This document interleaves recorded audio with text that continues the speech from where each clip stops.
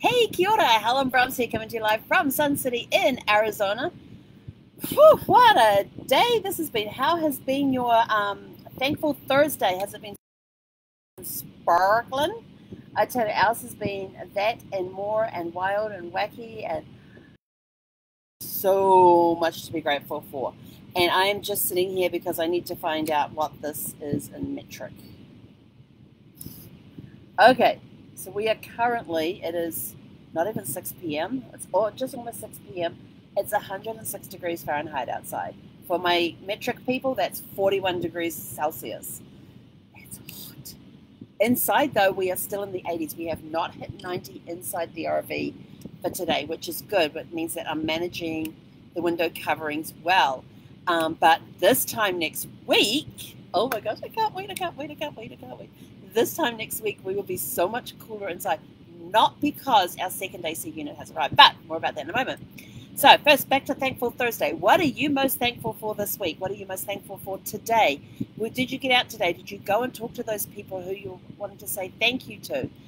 Did you thank your employees? Did you thank your associates? Did you thank your business partners? Did you thank your vendors? Who did you give thanks to today to say thank you for being in my life? Thank you for being my client. Thank you for being my business partner. Thank you for being a great vendor.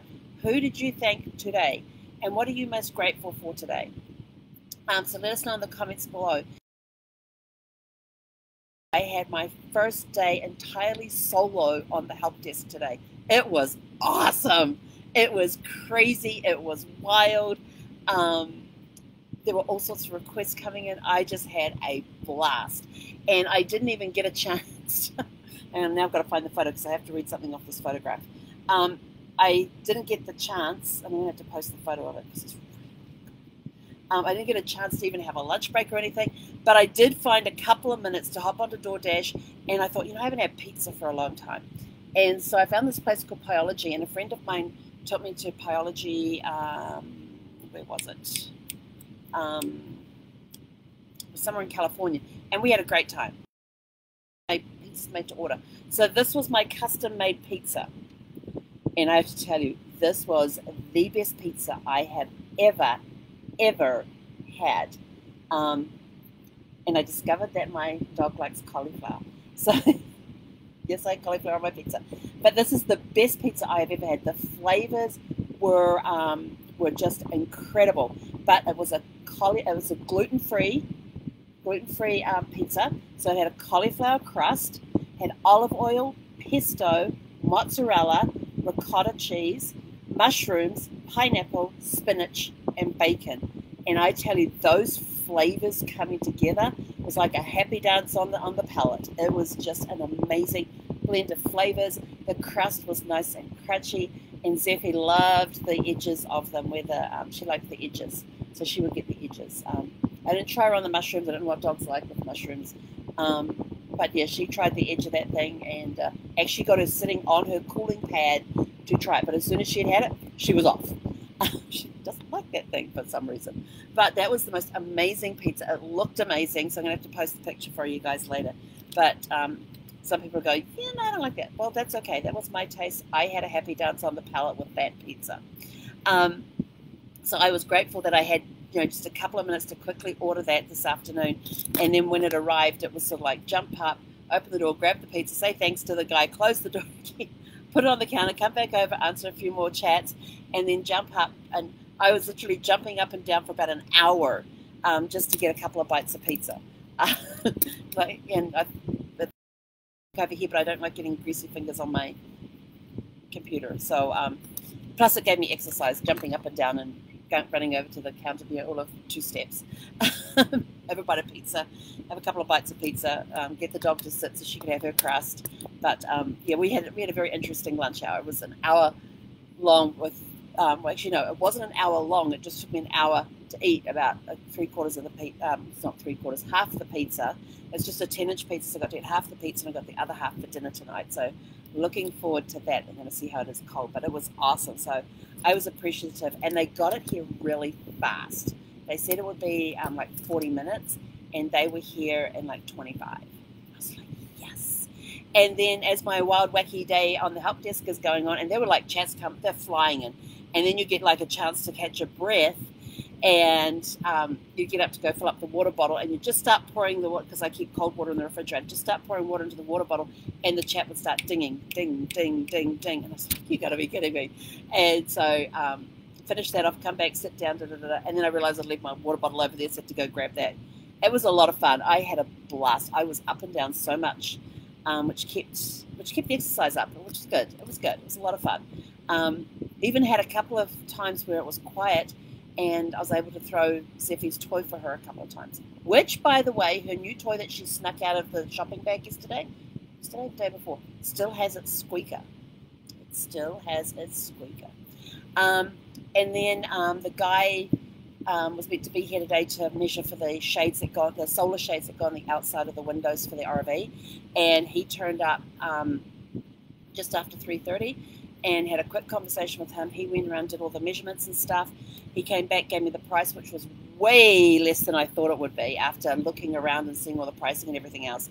But this company had been recommended to me by a lot of people in my RV groups that I belong to. They were like the #1 recommendation. And when he showed me the pricing, what it would be, I was like, that's an awesome price. Compared to what I had seen online. That was a really awesome. And I said, that's everything. The making of it, the installation, everything. He says, yep. I said, let's get this done. And I said, now, how soon can you guys get it installed? They're going to be here next Thursday. So the countdown is on, because I think it's either Saturday or Sunday we go below 100, and then next week we're all up around 103 to 105 or next week. So we only have to suffer a little bit longer. But these solar shades on the outside stop the windows from heating up and the heat radiating inside. He said the problem with the reflectors that I have on the windows, which is let's see, the silver stuff here. It's got a layer of foil, and then it's got a bubble wrap in the middle, and then another layer of foil, which helps. It does help to a degree, he said, but you're creating a solar thing between the glass and the reflectors, because the heat's coming in the window and it's getting reflected on the silver thing. It's getting reflected back to the window, and so you end up this little hot spot. He said, so they're not as efficient as people think. And I said, well, that's all I've got for right now, and it's better than not having them on there. He says, true. And so next Thursday they're going to be here between 1 and 3, I think is when they're going to be here, and they're going to be installing the solar shades onto all the windows on the RV, which is going to be awesome. And they've already told me that on these slide windows, these end windows here, that they can't put the normal twisty-turny locks, because the slides slide in and the twisty turns stick out too to be able to slide in. So he says, I hate having to do this, but we have to use the button snaps. So I don't like the button snaps, but we have to use them. And I said, and I do have to take the shades off before we close up the slides. He's like, absolutely. So, yeah, I can't wait. So next Thursday between 1 and 3, they will be here to install the shades, which will make things in here a lot cooler. I have met different people around the RV parks and stuff who have these solar shades. And I wanted to actually go for grey. And he says, no, the grey is actually a lot lighter than it appears on the website. He says the darker the colour, he said the more you're able to see outside, but the less people are able to see in. And he said if you go to the lighter colours, he said even the grey is, and I said, because the grey online looked like it was as dark as the grey that I have on my RV, and pointing up to the stripes and the roof and all that sort of, and the front. And he turns around and he says, no, he says, it's very, very light, which is going to make it difficult for you to see outside. And Zeffie came and laid out by the recliner, and I'm standing in the doorway talking to this guy. She never even came and tried to get past to talk to this guy. She's got the pimp with me right now because I won't open up because I covered up her window with the reflectors to help keep it cool in here. So she's not happy with me right now. Plus it's also hot and miserable inside as well. And so she was, and so I said, no, I need her to be able to see out the window. So we're going with the black, because with the black, you'll definitely still be able to see outside. And he said, but you've got the black rubber rims around the window, so it's still going to look fine. So it's like, yay. So I was like thinking, okay, Thursday, Friday, Saturday, Sunday, Tuesday, Wednesday, 7 sleeps. I got 7 sleeps until that gets installed and we can have it a little more bearable. But people who I've spoken to who have these particular shades from this company, they said they are lifesavers. They're able to get rid of the reflectix off their windows. They are able to enjoy the daylight coming in again without the heat. They say it's a lot cooler inside with the shades on the outside. And one of the guys that I talked to, he says he only runs 1 AC unit in his unit, which is, I think it's longer than mine. I think he's got a 37, I'm 34, 32. I think he's like 37 feet. And he said that he only needs to run 1 AC during the time. And I'm like, oh, yes, I only have 1 working AC. But mine's on order and should be here in a couple of weeks. So I'm kind of excited about that too. So so next week I get the shades put on. The following week, fingers crossed, the second AC unit arrives. And then we'll have a nice, cool, relaxing environment where I'm not going to be because of the heat. So I'm looking forward to having those nice cooler environment to work in and to sleep in, because I sleep so much better in the cold. But yeah, so the countdown is on. Yay! Countdown is on to shades. Yay! And when they after they've been put up and everything, we'll go out. We'll do a live, probably do our evening live from outside so you guys can see them on there. But yeah, I'm still going to have to put the reflectix up on the front window, but I don't have to use the 4-foot tall one. I can use the how tall is that one? 3 feet. Yeah, I've got 4-foot tall reflectix in the front window right now, and it goes right up in front of the cabinets that overhang the dashboard area. And so that whole front end where the glass is completely, it's got the reflectix completely on it. And I have like a one that you get in the car that just folds up. I have one of those which is 3 feet tall, but is designed to go across the width.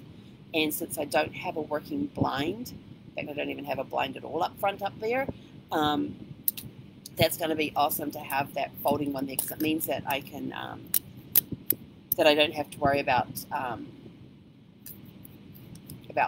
putting a blind in right now. I don't even know if I will replace that blind or not. I haven't decided on that yet. But anyway, so that's our exciting day today. We're going to go for a walk in about an hour. We've been finding going for a walk around 7 o'clock is really, really nice, no matter what the temperature is, because there's always a wind blowing at that time, which makes the heat outside bearable.